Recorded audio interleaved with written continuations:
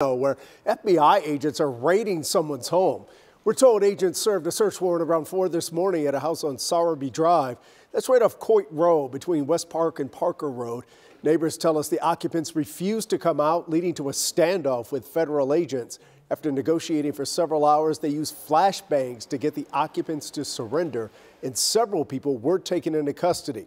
Agents have spent the rest of the day searching the home for evidence, and we're making calls to find out the reason for that warrant.